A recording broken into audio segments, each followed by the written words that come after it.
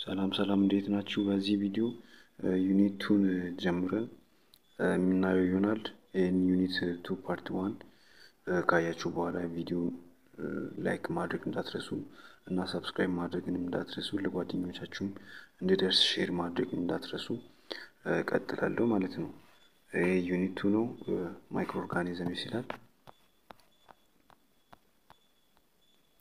Microorganisms, also called microbes, are life forms including acellular viruses that are too small to be seen with the naked eye.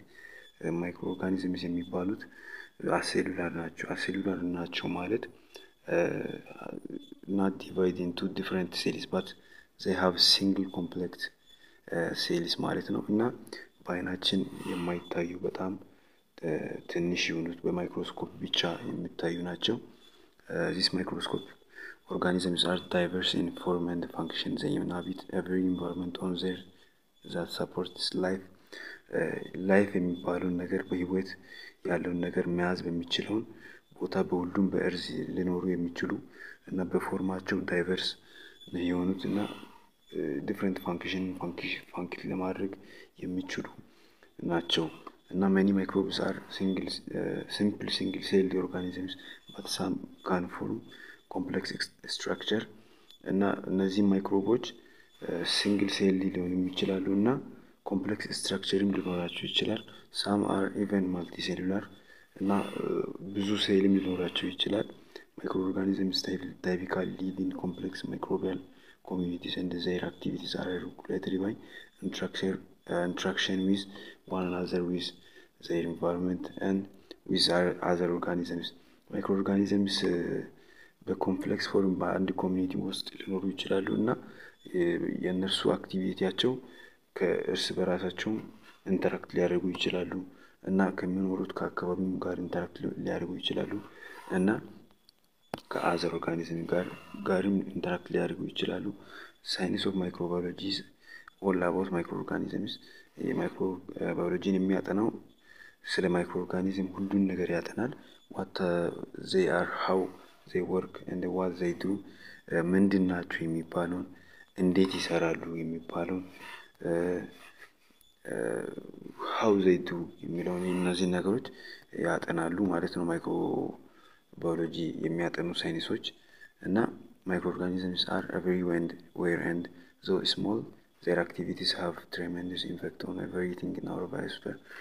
ምንም ትንሽ ቢሆኑ በሁሉም ቦታ ስለሚኖሩ በምንኖርበት ባዮስፈር ትልቅ ኢምፓክት ወይም ተጽዕኖ አላቸው ማለት ነው። ኪወርድስ ማይክሮባዮሎጂ የሚባለው ነገር ሳይንስ ኦፍ ማይክሮኦርጋኒዝም ነው የሚባለው እና ስለ ማይክሮኦርጋኒዝም የሚያጠና ነው። ባዮስፌር የሚባለው ሊቪንግ ኦርጋኒዝም የሚኖሩበት አካባቢ ነው ወይም ሰርፌስ ወይም በአትሞስፌር ሊሆን ይችላል። ሊቪንግ ኦርጋኒዝም የሚኖሩበት አካባቢ ነው። ማይክሮስኮፒክ ኦርጋኒዝም የሚባሉት በአይናችን ለማየት በጣም ጥቃቅን የሆኑት እና ሊታዩ የማይችሉ በማይክሮስኮፒ ብቻ የሚታዩ ናቸው። The rich diversity of microorganisms is reflected in their profound influence on all aspects of life. ብዙ ማይክሮኦርጋኒዝም ይኖራሉ ማለት ብዙ ተጽዕኖ ያሳድራሉ ማለት ነው። በላይፍ ፎርም ላይ ብዙ ተጽዕኖ ሲያሳድሩ በጣም ብዙ ማይክሮኦርጋኒዝሞች አሉ ይባላል ማለት ነው። most microorganisms are harmless or indeed beneficial እና most ወይም አብዛኞቹ ማይክሮኦርጋኒዝሞች ጉዳት የላቸውም፣ ያ ማለት ጠቃሚ ናቸው ማለት ነው። for example they are essential to the recycling of nutrients that form the bodies of all organisms that sustain all the metabolic cycles of life እና የተለያዩ ኒውትሪየንቶችን ሪሳይክል በማድረግ የላይፎችን ሜታቦሊክ ሳይክልን ለማስቀጠል ወይንም የላይፍ እድገትን ለመቀጠል ጠቃሚ ኒውትሪየንቶችን ሪሳይክል ያደርጋሉ ማለት ነው። also they produce about 50% of the oxygen gas we breathe and provide other nutrients to many other organisms እና ከ50% በላይ የሆኑትን ኦክሲጅኖችን ፕሮዲውስ ያደርጋሉ። እነዚህ አልጌ የመሰሉት በማዲ ኤሪያ የሚኖሩት and they provide other nutrient to many other organisms እና የተለያዩ ንጥረ ነገሮችን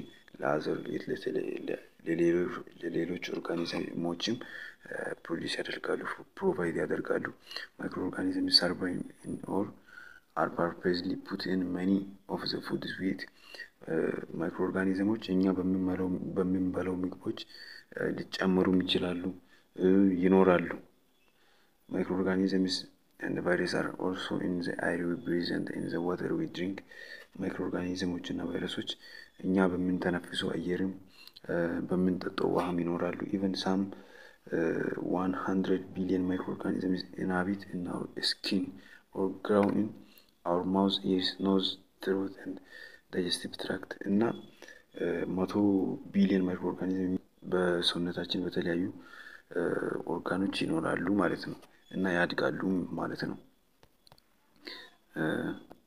fortunately the majority of these microbes called our natural microbiota እና microbiota ይባላሉ are actually beneficial in helping us resist disease and regulating the development and nutrition እና እኛን የተለያዩ በሽታዎችን ሬዚስት ወይንም መከላከል እንድንችል ያደርጋሉና ዴቨሎፕመንትን ሬጉሌት ያደርጋሉና ኒውትሪየንቶችን ወይንም አመጋገባችን ጥሩ ያደርጉልናል ማለት ነው when most of us hear the word bacterium or virus we think infection or disease also such pathogens are rare እና ፓቶጂኖቹ ምንም ትንሽ ቢሆኑ እኛ ስለ ባክቴሪያዎች እና ስለ ቫይረሶች ስንሰማ ፓቶጂን የሚባሉት ነገሮች ናቸው ትዝ የሚሉን ነገር ግን ሪያሊቲው እንደዛ አይደለም ፓቶጂኖቹ ሬር ናቸው ወይንም ጥቂት ናቸው 2.2 types of microorganisms in the life science high priority is placed on the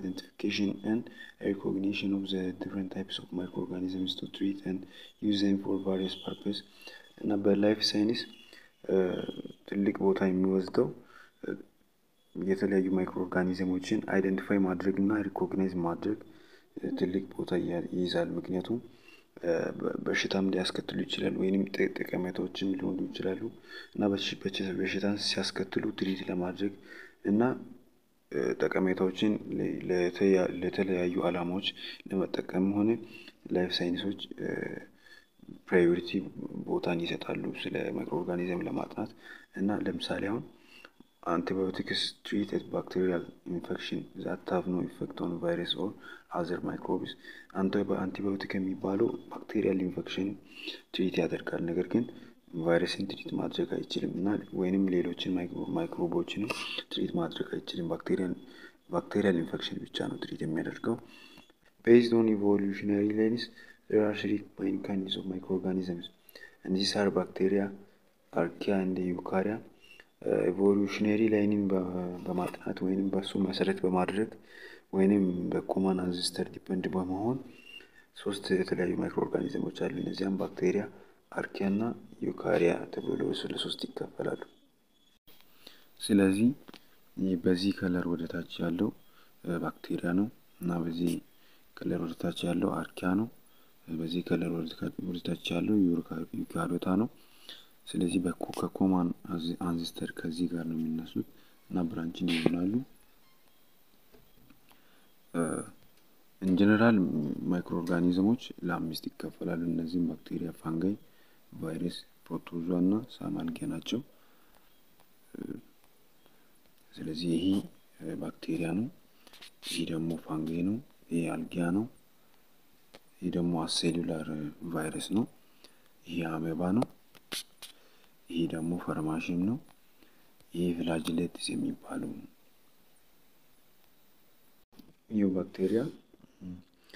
ባክቴሪያ ማለት ሊተራሊ ጂኦ ባክቴሪያ ማለት ነው they include all bacteria except for archaea bacteria ሁሉን ባክቴሪያ የሚያካትቱ ነው ነገር ግን አርኪያ ባክቴሪያ የሚባለው አያካትትም እና ባክቴሪያ የሚባለው ሲንጉላርሊ ባክቴሪየም ተብሎ የሚጠራው በጣም ሲምፕል እና ሲንግል ሴል ዩኒሴሉላር ኦርጋኒዝም ነው እና their genetic material is not enclosed in special nuclear membrane በኒውክሊየር ሜምብሬን የነሱ የጄኔቲክ ማቴሪያል የሚባሉት አርኤንኤ ወይንም ዲኤንኤዎች በኒውክሊየር ሜምብሬን ክሎዝድ ወይንም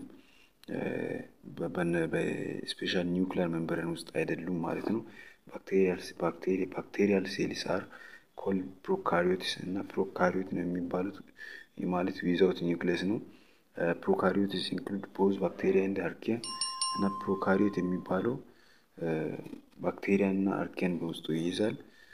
ሚሊየንስ ኦፍ ባክቴሪያ ኤግዚስቲንግ ኤቭሪዌር ኤቭሪ ኢንቫይሮንመንት ቦዝ ኢንሳይድ ኤንድ አውትሳይድ አዘር ኦርጋኒዝምስ እና በሚሊየን የሚቆጠሩ ባክቴሪያዎች በተለያዩ ኢንቫይሮንመንት ወይም በሁሉም ኢንቫይሮንመንት ሊኖሩ ይችላሉ። ባክቴሪያ ኢንክሉድ ሲያኖ ባክቴሪያ which have bluish pigment in addition to chlorophyll that enables them to photosynthesize። ሲያኖ ባክቴሪያ የሚባሉት በክሎሮፊል ከለር ወይንም በግሪን ከለር ተጨማሪ ብሉይሽ ከለር ወይንም ብሉ ፒግመንት አላቸው እና እነዛ ሁሉም ከለሮች ፎቶሲንተሳይዝ እንዲያደርጉ ይረዳቸዋል ማለት ነው። ሳም ባክቴሪያ አር ሃርምፉል ባት ሞስት ሰርቭ ኤ ዩዝፉል ፐርፐስ። አንዳንድ ባክቴሪያዎች ጎጂ ናቸው፣ ነገር ግን ሞስት አብዛኞቹ ጠቃሚ ናቸው። ሰፖርት መኒ ፎርምስ ኦፍ ፕላንት ኤንድ አኒማል ላይፍ። ያን እጽዋትንና እንስሳትን የሚጠቅሙ ናቸው። እንደዚህ አር ዩዝድ ኢን ኢንዱስትሪያል ሜዲሲናል ፕሮሰስ እና በተለያዩ ኢንዱስትሪዎች እና በተለያዩ በሜዲሲናል ሜዲሲን በፋርማሲውቲካሊስ በጣም ጠቀሜታዎች አሏቸው። ባክቴሪያ አር ቶት ቱ ሃቭ ቢን ዘ ፈርስት ኦርጋኒዝም ቱ አፒር ኦን ኤርዝ አባውት 4 ቢሊዮን ይርስ አጎ እና እነዚህ ባክቴሪያዎች በመታየት የመጀመሪያ ኦርጋኒዝም ናቸው እና 400 ቢሊዮን ዓመት ሆኗቸዋል ለመታየት ከጀመሩት እና ኦልደስት ናውን ፎሲል ኦፍ ባክቴሪያ ላይክ ኦርጋኒዝምስ እና የመጀመሪያ ፎሲል የተገኘው ፎሲል ባክቴሪያን የሚመስል ኦርጋኒዝም አይነት ስትራክቸር ያለው ፎሲል ነው የተገኘው። ኪወርድስ ፕሮካሪዮትስ የሚባሉት ኒውክሊየር ሜምብሬን ወይንም በኒውክሊየር ሜምብሬን ኢንክሎዝ የሆነ ኒውክሊየስ የላቸውም ማለት ነው። ዩካሪዮት የሚባሉት በኒውክሊየር ሜምብሬን ኢንክሎዝድ የሆኑት ኒውክሊየስ አላቸው እና ዩኒሴሉላር የሚባሉት አንድ ሴል ብቻ ያላቸው፣ ማልቲ ሴሉላር የሚባሉት ብዙ ሴል ያላቸው ናቸው። ከአንድ በላይ የሆነ ሴል ያላቸው ናቸው። እዚህ ጋር የሚታዩት የፕሮካሪዮት ኦርጋኒዝሞች ስትራክቸር ነው እና እያንዳንዱ ስትራክቸር ባሉበት መሸምደድ እንዳትረሱት፣ በፈተና ላይ አብዛኛው ጊዜ ያወጣሉ።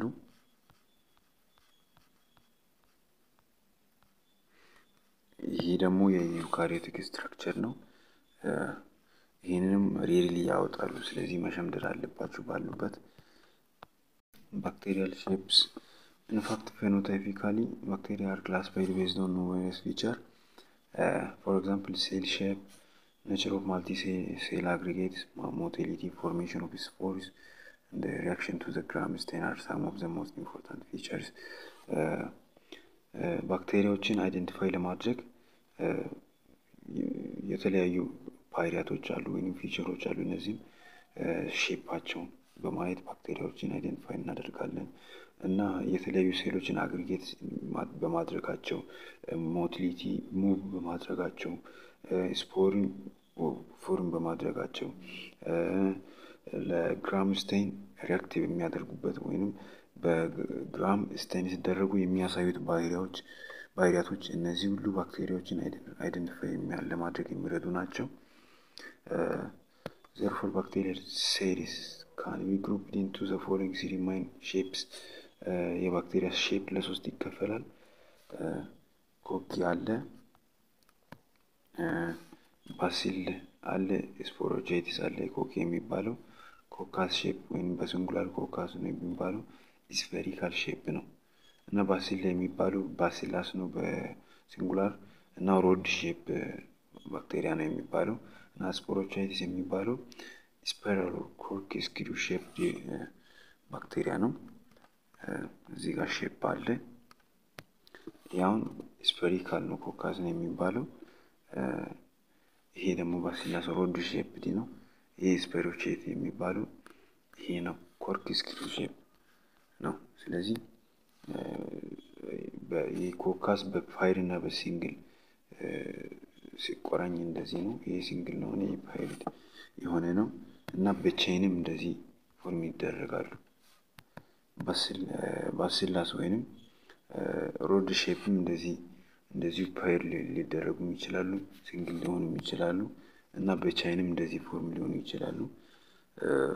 ስፓይራል የሚባለው ደግሞ ቦርላ ተብሎ እንደዚህ እና ወይንም ትሬፖኔማ ተብሎ እንደዚህ በብዙ ሲጠመዘዝ ስፓይራልም በባልን ፍላጄሌትድ ባሲለስ የሚባለው የሮድ ሼፕ ፍላጄላ ወይንም ጅራት የሚመስል ነገር ሲጨምርበት ፍላጄሌትድ ባሲላ ነው የሚባለው እና ክላስተር ሲሆን እንደዚህ ነው የኮከስ ሼፕ የሚመስለው። ስለዚህ አጠቃላይ ከላይ ያየናቸው ባክቴሪያል ሼፕ ናቸው። እያንዳንዱን እስከ ማትረሱ ድረስ መሸምደድ አለባችሁ በፈተና ላይ ስለሚያወጡ። ባክቴሪያል ሴል ዌል besides their shape, bacteria can be classified based on their cell wall composition. ባክቴሪያዎችን ሼፓቸውን ዲፔንድ ሆነን ክላሲፋይ እንደምናደርጉላ በሴል ዌል ኮምፖዚሽናቸው ክላሲፋይ ማድረግ እንችላለን። እና one of these way is whether they are retaining this doing gram stain በግራም ስቴን ሲደረጉ ስቴን የተደረጉበትን ከለር እንደያዙ የሚቀጥሉ ናቸው ወይ አይደሉም በሚለው ክላሲፋይ እናደርጋለን። እና እነዚህም ለሁለት ይከፈላሉ፣ ግራም ፖዚቲቭ እና ግራም ኔጌቲቭ ተብሎ ለሁለት ክላሲፋይ ይደረጋሉ። ግራም ፖዚቲቭ የሚባለው በግራም ስቴን ሲደረግ እና ከተደረገ በኋላ በላይት ማይክሮስኮፒ ሲታይ ፐርፕል ከለር ያለው ከሆነ ግራም ፖዚቲቭ ይባላል። ይሄ የሚሆንበት ምክንያት ቲክ ፔፕቲዶግላይካን ላየር በሴል ወላቸው መኖራቸው ነው። ቲክ ወይንም ወፈር ያለ ፔፕቲዶግላይካን ያላቸው ከሆኑ ግራም ፖዚቲቭ ይባላሉ። ለምሳሌ ኦል ስፓይሎኮኪን፣ ስትሬፕቶኮኪን፣ ሊስቴሪያ እነዚህ ግራም ፖዚቲቭ ባክቴሪያ ይባላሉ። ሌላው ደግሞ ግራም ኔጌቲቭ ባክቴሪያ ነው።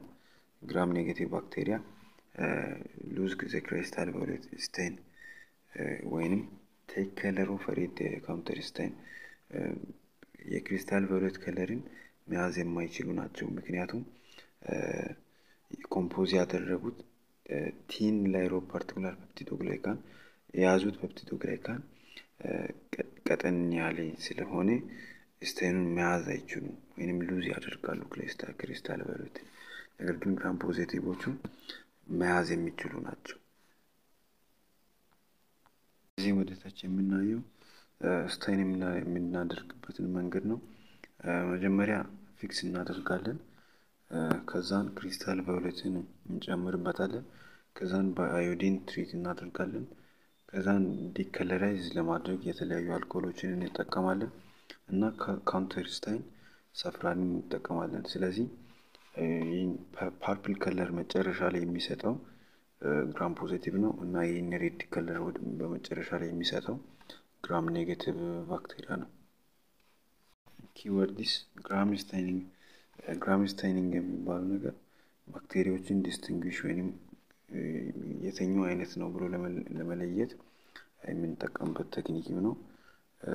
ዲፈረንሻል ስቴኒንግ ኢዝ procedure that distinguish organism based on their staining property እና ዲፈረንሻል ስቴኒንግ የሚባለው ኦርጋኒዝሞችን በስቴኒንግ ፕሮፐርቲያቸው ዲፔንድ በመሆን ዲስቲንጉሽ የምናደርግበት ነው። ፔፕቲዶግላይካን የሚባለው ሪጂድ ላየር ኦፍ ሴል ዌል ኦፍ ባክቴሪያ በባክቴሪያ ሴል ዌል ያለው ነው እና በውስጡ የሚይዘው እና አሴታይል ግሉኮስ አማይን እና አሴታይል ሚውራሚክ አሲድ እና ፊው አሚኖ አሲዶችን በውስጡ የሚይዝ ነው። ስለዚህ ፔፕቲዶግላይካን ቲን እና ቲክ ሲሆን የተለያዩ ፕሮፐርቲዎችን ይሰጣል። ቲክ ሲሆን በግራም ፖዚቲቭ ነው፣ ቲን ሲሆን በግራም ኔጌቲቭ